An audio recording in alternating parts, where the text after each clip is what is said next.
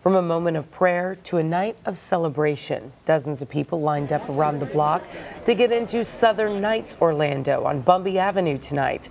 That club held a fundraiser for the Pulse staff, with all proceeds benefiting the displaced staff members of the nightclub. This is our city, and it was the first gay club that he ever went to when he came out. So it's a big deal for us. It's home, and we want to support the people who are working there, the people who are a part of this community.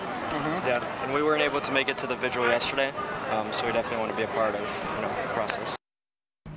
And Southern Nights wants people who come to their club to feel safe, so new security measures have now been implemented, including doubled police presence, metal detectors, wands, and no bags allowed in the club.